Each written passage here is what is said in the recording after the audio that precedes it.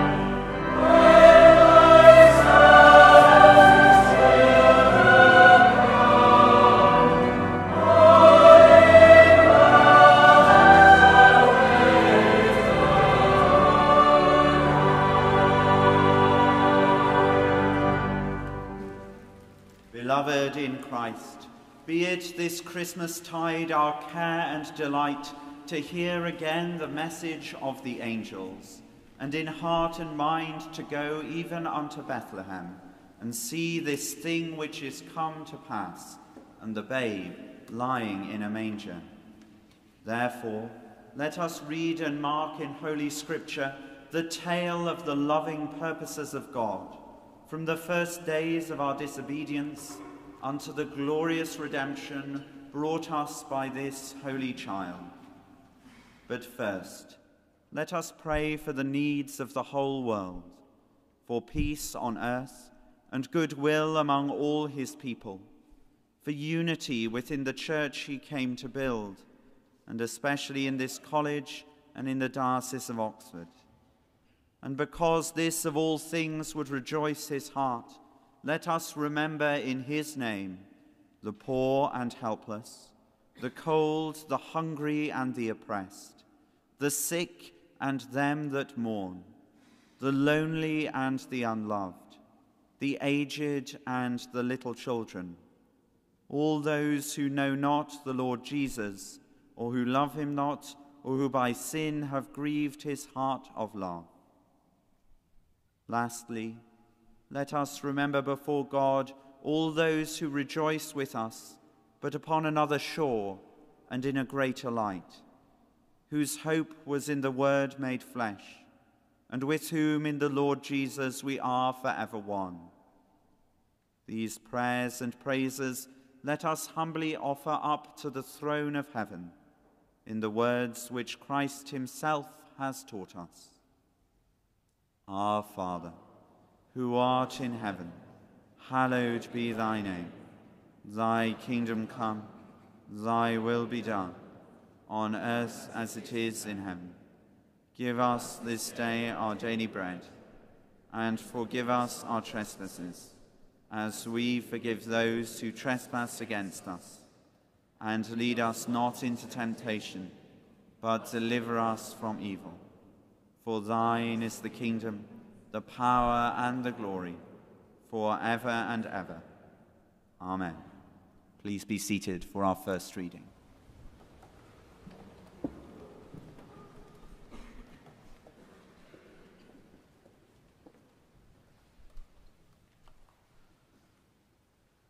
A reading from the book of Genesis. Now the serpent was more crafty than any other wild animal that the Lord God had made. He said to the woman, "Did God say, 'You shall not eat from any tree in the garden'?" The woman said to the serpent, "We may eat of the fruit of the trees in the garden, but God said, 'You shall not eat of the fruit of the tree that is in the middle of the garden, nor shall you touch it, or you shall die.' But the serpent said to the woman, 'You will not die, for God knows when you eat of it, your eyes will be opened, and you will be like God, knowing good and evil.' So when the woman saw that the tree was good for food, and that it was a delight to the eyes, and that the tree was to be desired to make one wise, she took of its fruit and ate. And she also gave some to her husband, who was with her, and he ate. Then the eyes of both were opened, and they knew that they were naked, and they sewed fig leaves together and made loincloths for themselves. Then the Lord God said, 'See, the man has become like one of us, knowing good and evil. And now he might reach out his hand and take also from the tree of life, and eat, and live forever.' Therefore the Lord God sent him forth from the Garden of Eden to till the ground from which he was taken. He drove out the man, and at the east of the Garden of Eden he placed the cherubim, and a sword flaming and turning to guard the way to the tree of life. Thanks be to God.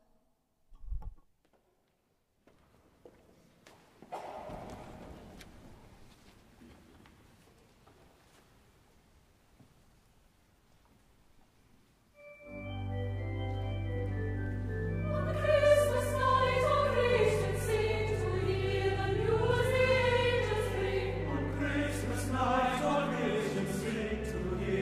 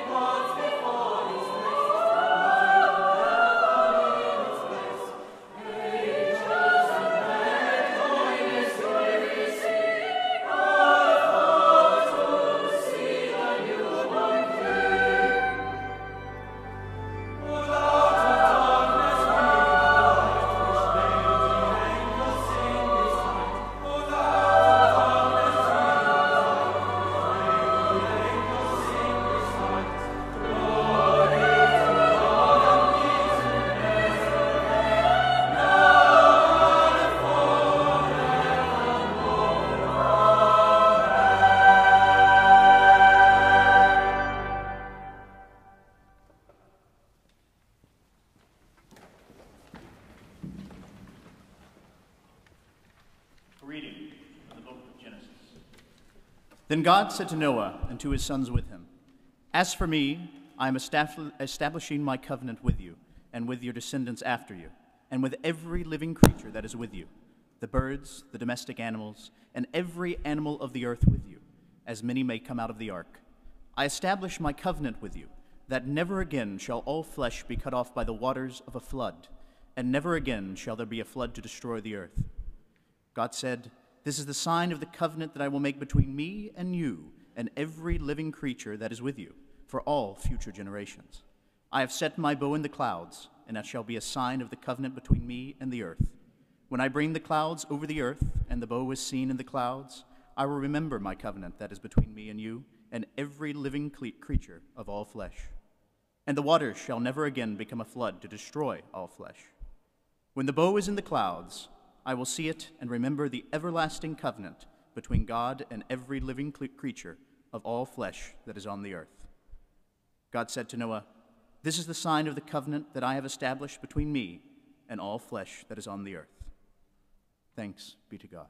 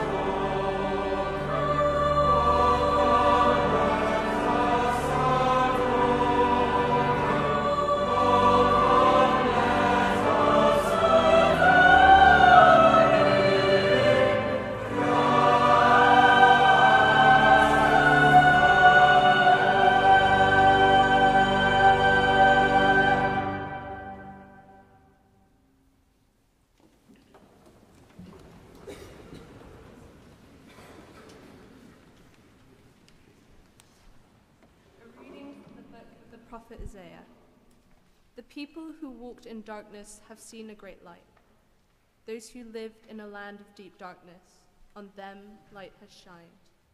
For a child has been born for us, a son given to us. Authority rests upon his shoulders, and he is named Wonderful Counselor, Mighty God, Everlasting Father, Prince of Peace.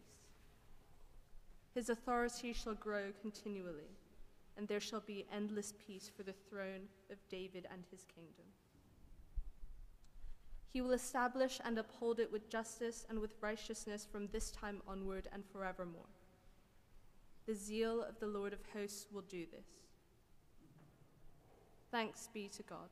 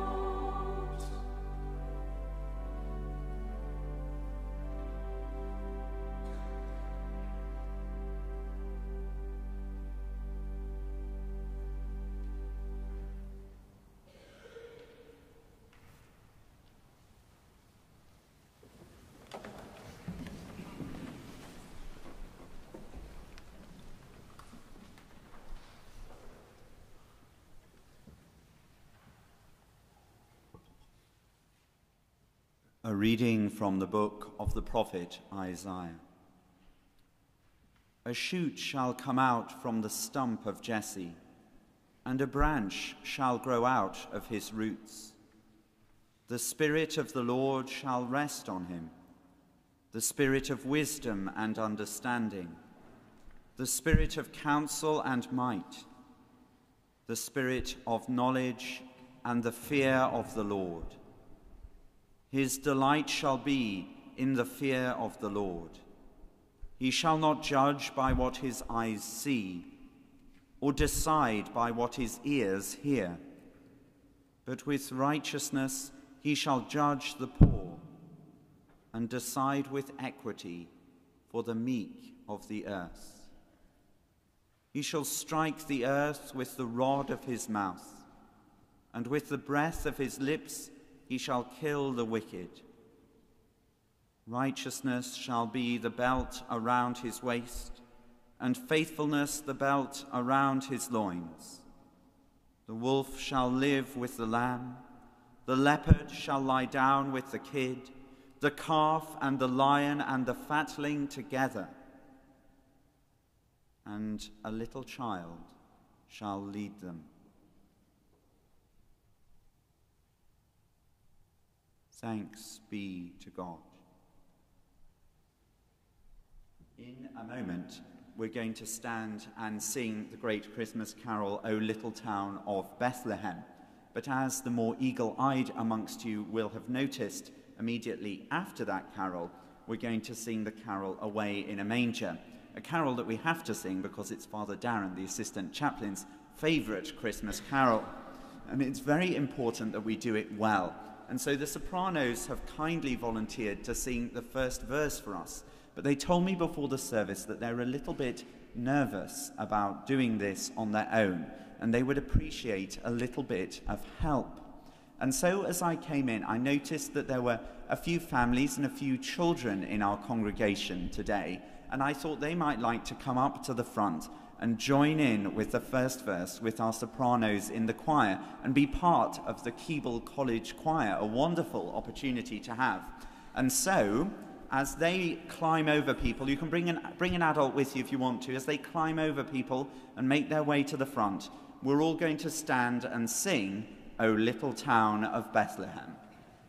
Amen.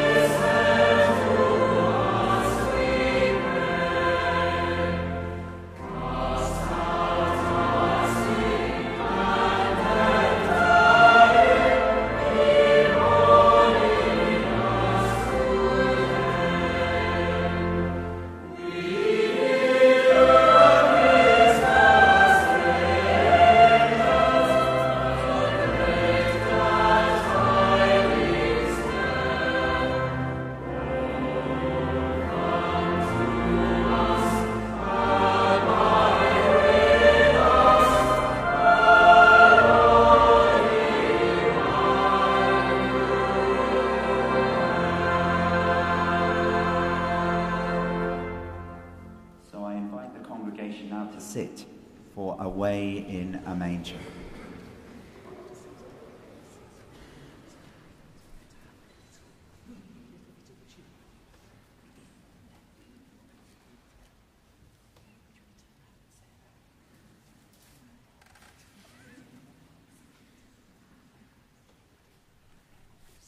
This is a masterclass, by the way.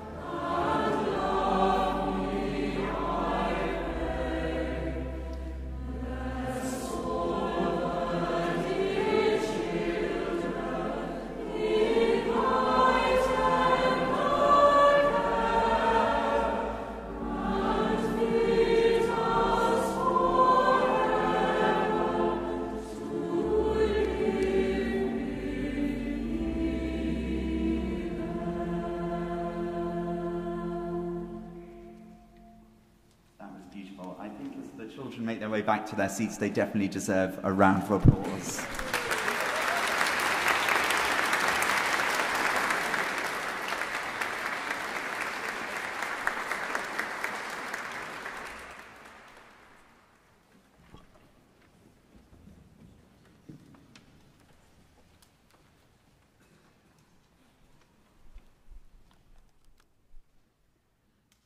A reading from the Gospel according to St. Luke. In the sixth month, the angel Gabriel was sent by God to a town in Galilee called Nazareth, to a virgin engaged to a man whose name was Joseph, of the house of David. The virgin's name was Mary, and he came to her and said, "Greetings, favored one, the Lord is with you." But she was much perplexed by his words and pondered what sort of greeting this might be. The angel said to her, "Do not be afraid, Mary, for you have found favor with God, and now you will conceive in your womb and bear a son, and you will name him Jesus. He will be great and will be called the Son of the Most High. And the Lord God will give to him the throne of his ancestor David. He will reign over the house of Jacob forever, and of his kingdom there will be no end." Mary said to the angel, "How can this be, since I am a virgin?" The angel said to her, "The Holy Spirit will come upon you, and the power of the Most High will overshadow you. Therefore the child to be born will be holy. He will be called Son of God. And now your relative Elizabeth, in her old age, has also conceived a son. And this is the 6th month for her who is said to be barren. For nothing will be impossible with God." Then Mary said, "Here I am, the servant of the Lord. Let it be with me according to your word." Then the angel departed from her. Thanks be to God.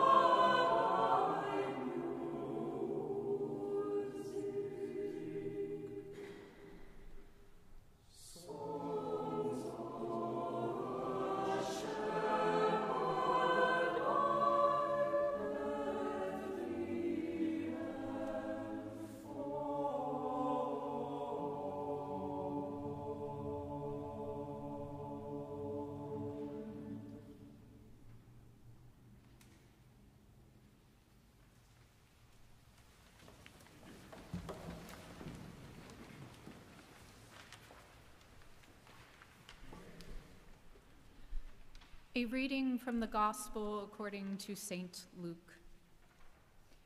In those days, a decree went out from the Emperor Augustus that all the world should be registered. This was the first registration and was taken while Quirinius was governor of Syria. All went to their own towns to be registered. Joseph also went from the town of Nazareth in Galilee to Judea, to the city of David called Bethlehem, because he was descended from the house and family of David. He went to be registered with Mary, to whom he was engaged and who was expecting a child. While they were there, the time came for her to deliver her child, and she gave birth to her firstborn son, and wrapped him in bands of cloth, and laid him in a manger, because there was no place for them in the inn. Thanks be to God.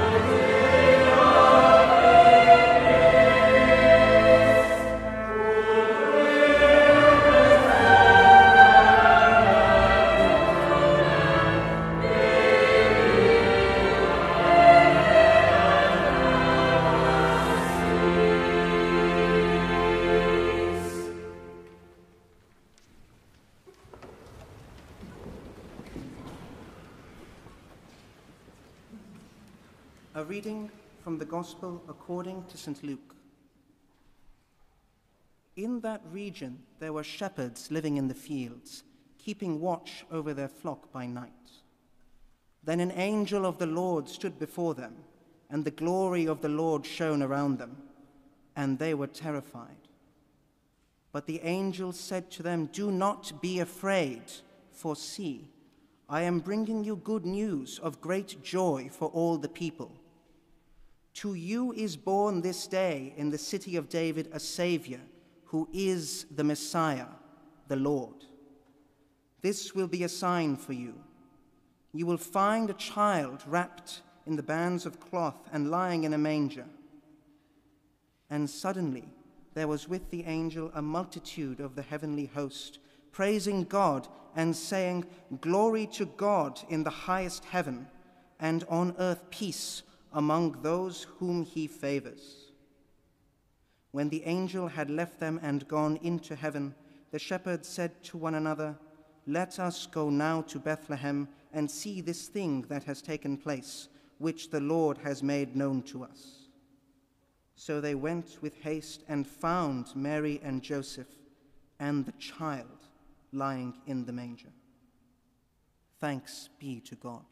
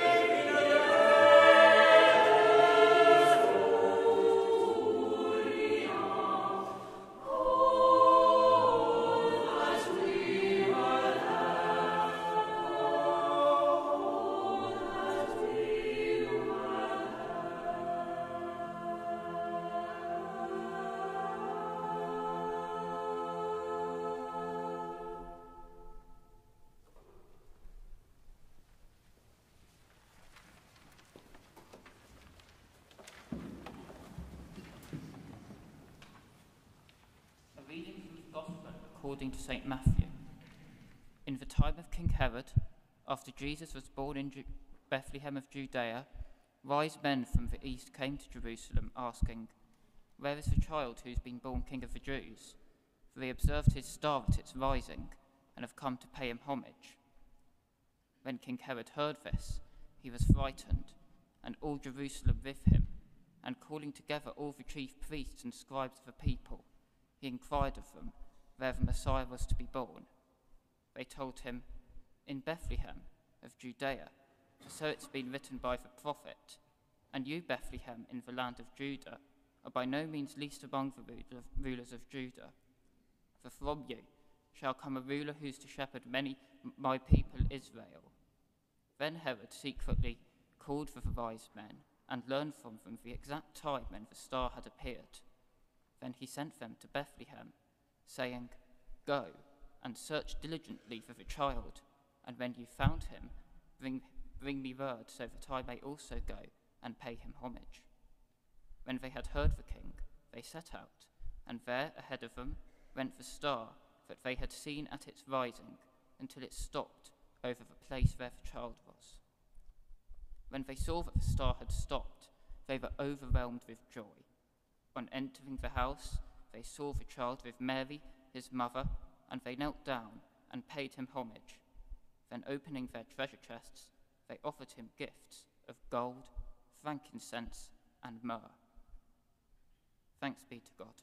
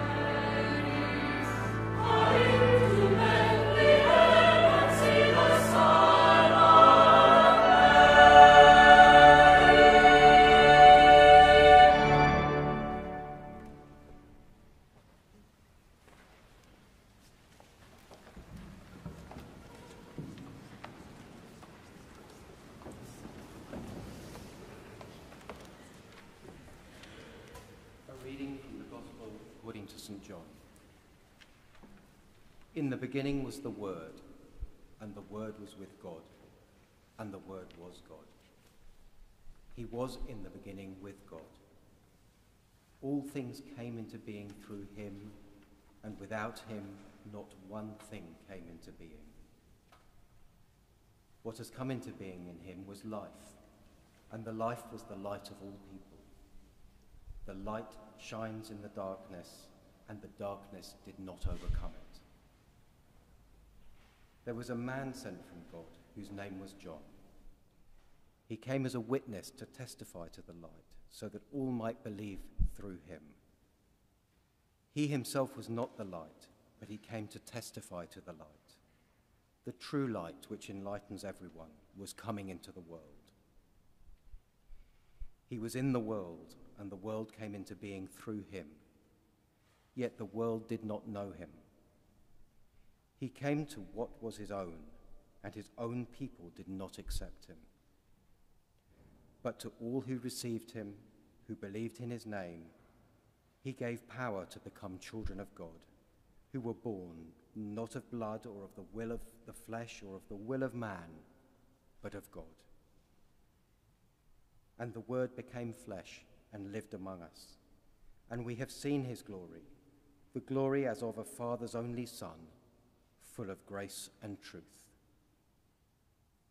Thanks be to God.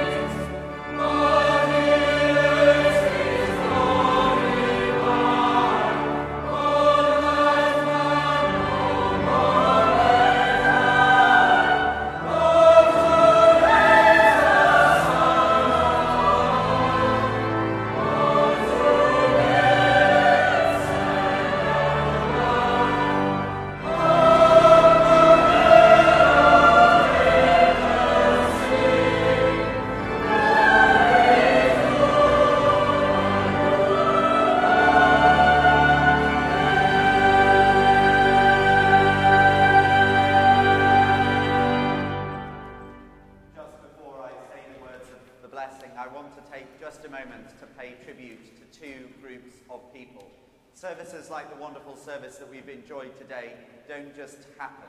They take an enormous amount of work and preparation and practice. And I want to pay tribute and give enormous thanks to Chris, to Dan and Ed, and to the wonderful people of our college choir who provide such wonderful music for us every single week of the year, and particularly have worked exceptionally hard in the last 7 days, bringing Advent and Christmas to us in such a wonderful way. And I also want to say thank you to all the chapel helpers who do things that are often unseen, but without whom the chapel would not look like this. You would not have been welcomed, you would not have been given an order of service, and certainly we wouldn't be streaming our service today to thousands of people around the world online. They do such a lot for us, and I am so phenomenally grateful to them. And I wonder if we could just acknowledge all their work now, this term and especially this week, with a round of applause.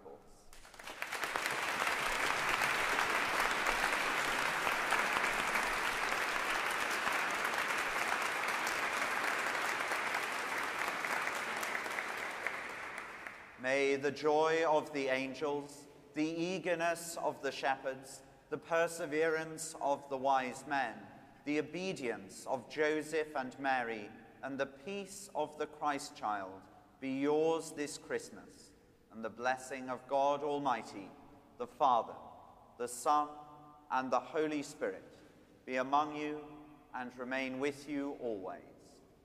Amen.